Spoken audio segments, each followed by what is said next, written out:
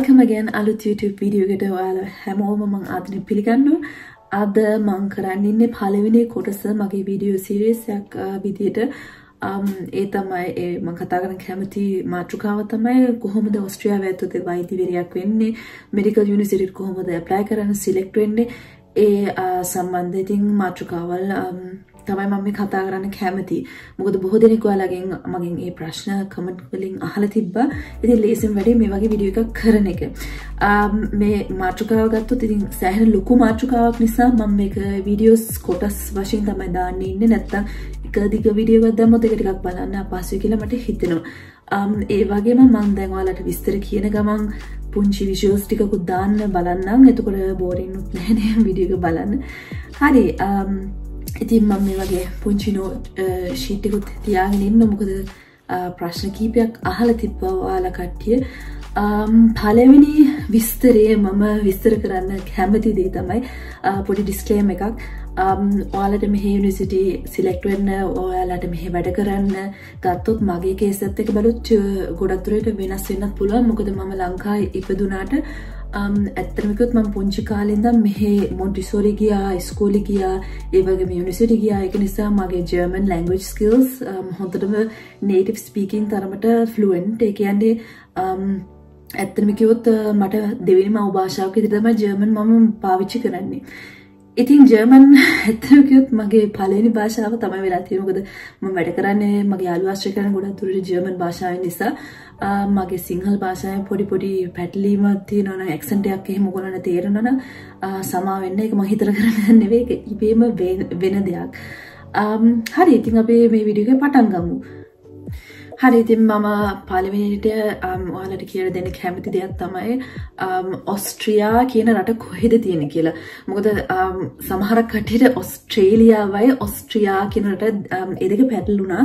ඉතින් ඕස්ට්‍රියා කියන රට පොඩි රටක්. ලංකාවේ ප්‍රමාණයම තියෙනවා. ඒක ලංකාව මෙහෙම දිගට අතට තියෙනවා නම් ඕස්ට්‍රියා මෙහෙම හරහට වගේ තියෙන්නේ.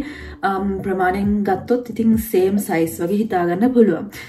ඕස්ට්‍රේලියාවට තියෙන යුරෝපයේ කන්ටිනෙන්ට් එකේ ජර්මනි තමයි නෝර්ත් පැත්තට තියෙන. සවුත් පැත්තට අපිට බෝඩර් එකට කිට් වෙන ස්ලෝවේනියාවයි හංගේරියාවයි ඒ වගේම ඉතාලියයි. ඉතින් ඕස්ට්‍රියාවේ කැපිටල් එක ගත්තොත් වියනා කියන සිටි එක second largest city එක තමයි Graz කියන සිටි. ඒ Graz සිටි එකට කිට්ටුව තමයි අපි ජීවත් වෙන්නේ. ඉතින් ඒක මට ඔයාලට කියලා දෙන්න ඇත්තටම ටිකක් උණාවුනේ. මොකද ගොඩක් කට්ටියට පැටලුණා. හරි. ඉතින් ඕස්ට්‍රියා මෙඩිකල් යුනිවර්සිටිස් ගත්තොත් යුනිවර්සිටිස් කීපයක් තියෙනවා. ප්‍රධානම ආණ්ඩුවේ යුනිවර්සිටි ගත්තොත් 3ක් තියෙනවා. ඒක තමයි Medical University of Vienna, Graz, Innsbruck. තව Graz වලම corporation එකක් තියෙනවා Linz වල. ඒ වගේම private university කීපයකුත් තියෙනවා. එකක් තමයි Krems කියන එකක්. තව Paracelsus University of Salzburg කියලා private එකකුත් තියෙනවා. ඉතින් මම මේ වීඩියෝ එකේ ගොඩාක් ඕගොල්ලන්ට කියලා දෙන්න හදන්නේ මගේ අද්දෙකම තියෙන යුනිවර්සිටි එකකින් තමයි මගේ යුනිවර්සිටි එක Medical University of Graz. Medical degree එක ගත්තොත් මෙහි ඕස්ට්‍රියාවේ සාමාන්‍යයෙන් අවුරුදු 6ක් යනවා ඒක complete කරන්න. ඉතින් අවුරුදු 6ක් ඇතුළත ඕගොල්ලන්ට practical training තියෙනවා, ඕගොල්ලන්ට lectures තියෙනවා, ඒ වගේම ඕගොල්ලන්ට internal විදිහට hospital එකේ වැඩ කරන්නත් තියෙනවා. ඒ අතට ඔයාලට human medicine field එකේ සියලු දේවල්ම subjects ඒගොල්ලෝ උගන්වනවා. Medical University එකේ entry exam එක ගැන කතා කරොත් entry exam එක මුළු මේ ඕස්ට්‍රියාවේ රටටම ඒ කියන්නේ Graz University එකට, Vienna University එකට, Innsbruck University එකට ඒ තුනටම එකම exam එක තියෙන්නේ. ඒ exam එක නම MET-AT test එක. ඒක මම කරපු කාලේ මම 2011 තමයි Medical University එකට ඇතුල් වෙලා ස්ටඩීස් පටන් ගත්තේ. ඒ කාලේ වෙනකොට මගේ එක්සෑම් එක ටිකක් වෙනස්. අද කාලේ එක්සෑම් එක ඊට වඩා චුට්ටක් විතර චේන්ජ් වෙලා තියෙන්නේ. ඒක දැන් යුනිවර්සිටිස් තුනටම එක විදියටම තියෙන්නේ. ඒ කියන්නේ ඔයාට මුලින්ම ඇප්ලයි කරනකොට තීරණයක් ගන්න ඕන කොයි යුනිවර්සිටියකට මම ඇප්ලයි කරන්නේ. මොකද ඒ එන්ට්‍රි එක්සෑම් එක තියෙන්නේ යුනිවර්සිටිස් ඔක්කොටම එකම දිනෙට. අයිමත් රික්වයර්මන්ට්ස් ගැන කතා කරොත් ඔයාලට A level complete කරලා තියෙන්න ඕන simple pass එකක් තිබ්බත් ඇති. ASBs මොනවද තියෙනවා කියලා ඒගොල්ලන්ට ඒක වැඩක් නැහැ. මෙතන තව ලොකුම වැදගත් point එකක් තියෙනවා. ඒක තමයි මෙහි medical university එකේ ඔක්කොම teach කරන්නේ German medium. මොකද මෙහි රටේ භාෂාව කියන්නේ German නේ. දැන් ඇත්තටම තවත් එක ගොඩක් මෙහි රටේ මිනිස්සුන්ට වටිනා දෙයක් තමයි තමන්ගේ මව් භාෂාව. දැන් ඇත්තටම මම ලංකාවගෙන ඒක පොඩ්ඩක් නෙගටිව් විදිහට හිතන්නේ. මොකද ලංකාවේ හැම දෙයකම හැම පැත්තටම ඉංග්‍රීසි තමයි ඉතින් ෆස්ට් තැන දීලා තියෙන අපේ සිංහල භාෂාව ගෙන එච්චර සමහක් තැන්වල වටිනාකම අඩුයි කියලා මට හිතුණා. ඉතින් මම මෙච්චර මෙහි හැදිච්ච කෙනෙක් වෙලා ඒක මට හරි අප්සෙට් හරි ඒක වෙනම කතාවක්. ඒක වෙන වෙලාවක මම ඔයගලන්ට මේ මගේ ඔපිනියන් එක කියන්නම්. දැන් මෙඩිකල් යුනිවර්සිටි කතාව ඒ පැත්තට ගියොත් ඔයාලට ඇප්ලයි කරනකොට ජර්මන් ලෙවල් C1 තියෙන්න ඕනේ. ඒ කියන්නේ ඉංග්‍රීසි මුලදී තියාගෙන පස්සේ ජර්මන් ඉගෙන ගන්න පුළුවන් කියලා ඒක කරන්න ඇත්තටම අමාරුයි. මොකද එන්ට්‍රි එක්සෑම් එකක් තියෙන සියලුම ප්‍රශ්න පත්‍රයේම ජර්මන් භාෂාවෙන්. දැන් මම තව දැන් ජර්මන් භාෂාව ගැන කතා කරන්න ගියොත් මට කියන්න තියෙන එකම දේ තමයි ඔයාට අවංකම මුළු හදවතින්ම වෛද්‍යවරයෙක් වෙන්න ඕන නම් මෙහි රටේ ඒක ජර්මන් ලැන්ග්වේජ් ස්කිල් එක ඔයා ඒක ගැටලුවක් කරගන්න එපා වගේ හිතට. මොකද මම විශ්වාස කරන දේ තමයි මෙඩිකල් යුනිවර්සිටි එකේ ඔයාට ස්ටඩි කරන්න උත්සාහවන්ත වෙන්න පුළුවන්කම තියෙනවා නම් ලැන්ග්වේජ් එක ඉගෙන ගන්න එක ලොකු වැඩක් නෙවෙයි. මොකද ඊට වඩා දේවල් ඉගෙන ගන්න තියෙනවා තව ඉස්සරහට මේ වෛද්‍යවරයෙක් වෙන්න. මෙඩිකල් යුනිවර්සිටි එකට ඇප්ලයි කරන්න ඩෙඩ්ලයින්ස් ගත්තොත් මුළු අවුරුද්දටම සැප්තැම්බර් ඔක්තෝබර් තමයි සාමාන්‍යයෙන් ගියක ස්ටාර්ට් කරන්නේ. ඕගොල්ලන්ට වින්ටර් සෙමෙස්ටර් එක තමයි ස්ටාර්ට් කරන්න වෙන්නේ. සමර් සෙමෙස්ටර් එකේ ස්ටාර්ට් කරන්න බෑ. ඒක නිසා මාර්තු වල තමයි මේ එන මාර්තු වල තමයි ඔයාලට ඇප්ලයි කරන්න තියෙන අලුතෙන් ඊළඟ අවුරුද්දට එන්ට්‍රි එක්සෑම් එකට. එන්ට්‍රි එක්සෑම් එක සාමාන්‍යයෙන් තියෙන first week of July. මේ අවුරුද්දේ මම බැලුවා ඔන්ලයින් දාලා තියෙන ජූලයි 5. ඉතින් ඒකට in person එන්න ඕන. ඒක online කරන්න බෑ. ඒකට පුංචි fee එකක් තියෙනවා. ඒ කියන්නේ යුරෝ 110ක් කියන්නේ අද rate එක අනුව රුපියල් 36900. ඒ කියන්නේ 37000 වගේ entry exam එක තමයි fee එක. study fees ගැන කතා කරොත් ඕගොල්ලෝ දැන් non EU citizen කෙනෙක් විදිහට මෙහි medical university හෝ වෙන government university එකට apply කරොත් යුරෝ 750ක් තමයි semester එකට යන්නේ. ඒ කියන්නේ අද rate එකත් එක්ක බලුවොත් approximately ලක්ෂ 2.5 රුපියල් වලින් බැලුවොත් ඉතින් ඒක එක semester එකේ fee එක. ඉතින් ඔයාලට අවුරුදු 6ක් කියන semester 12ක් තමයි ගෙවන්න තියෙන්නේ. ඉතින් ඒක අනිත් මෙහි යුරෝපයේ රටවලත් එක්ක බලුවොත් ඇත්තටම course fee එක සෑහෙන අඩුයි. ඉතින් ස්ටුඩන්ට්ස් කී දෙනෙක් ඒගොල්ලෝ accept කරනවද කියලා බැලුවොත් Medical University of Graz කියන අයමත් මගේ අධ්‍යයනය තියෙන යුනිවර්සිටි ගැන තමයි ප්‍රධාන විදිහට කතා කරන්නේ. මොකද අනිත් යුනිවර්සිටි ගැන මම හරියටම ඩීටේල්ස් දන්නේ නැහැ. සාමාන්‍යයෙන් ඒගොල්ලන්ගේ ස්ටුඩන්ට්ස් annually ගන්න 364ක්. 364න් 75ක් ගන්න Austrian citizens, 25ක් ගන්නවා EU country citizens ට, ඒ වගේම 5ක් ගන්න non EU country citizens ට. ඒ කියන්නේ ලංකාවේ කෙනෙක් වැටෙන්නේ ඉතින් non EU country සයිඩ් එකට.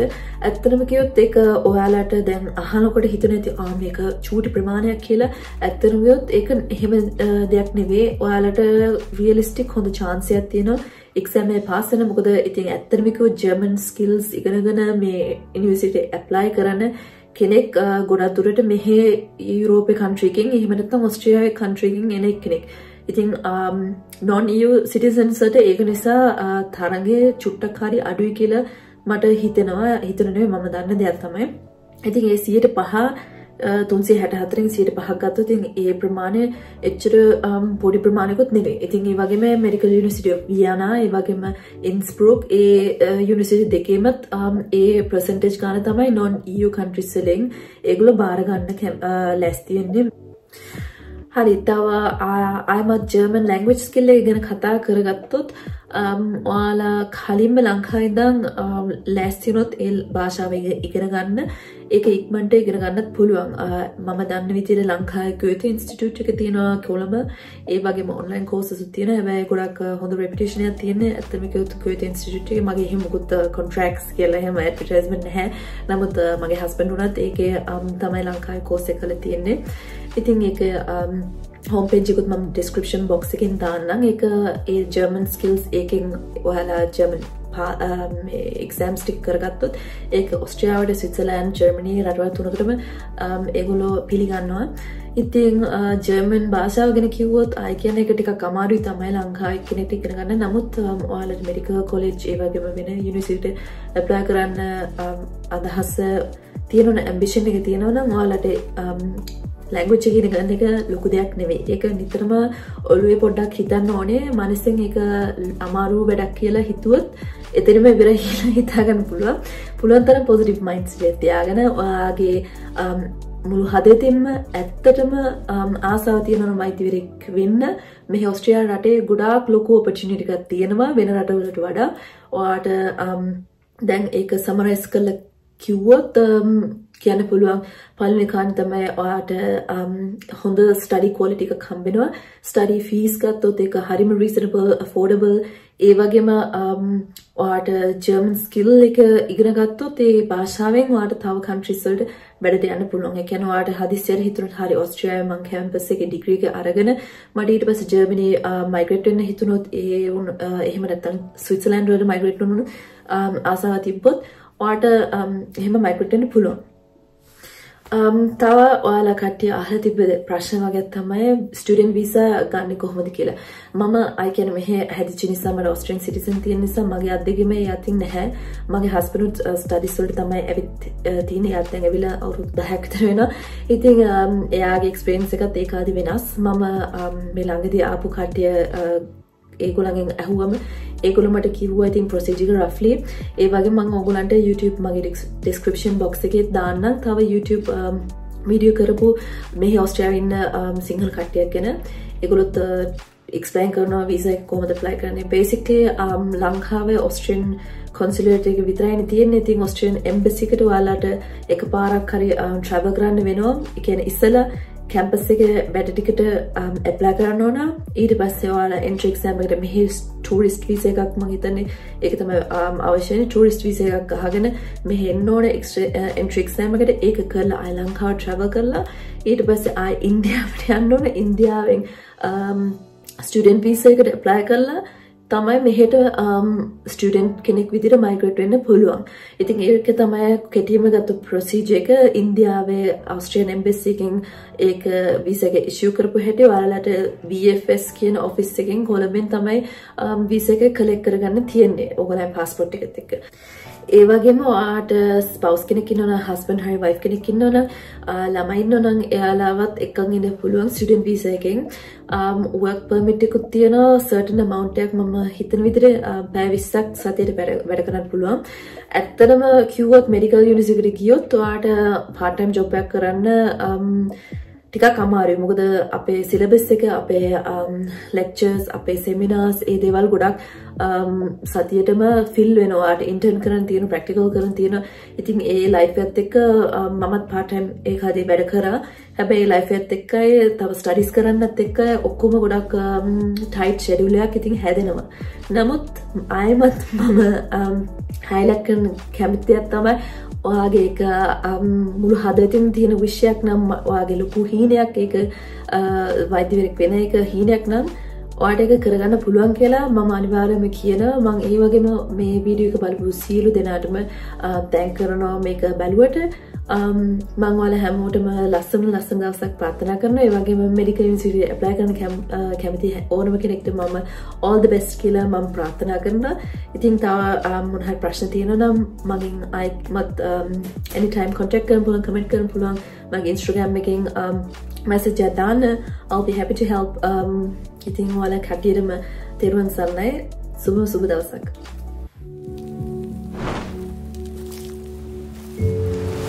With us, it's about knowledge, the power of thought, establishing and navigating connections, overcoming obstacles, discovering solutions, giving a helping smile in times of need. We focus on the human being. Heads, hands, eyes, the complexity of anatomy.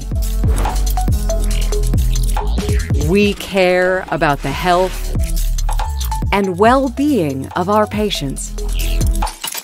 Because it's about their future. We are education. We live research. Pioneering minds today for tomorrow. We are the Medical University of Graz.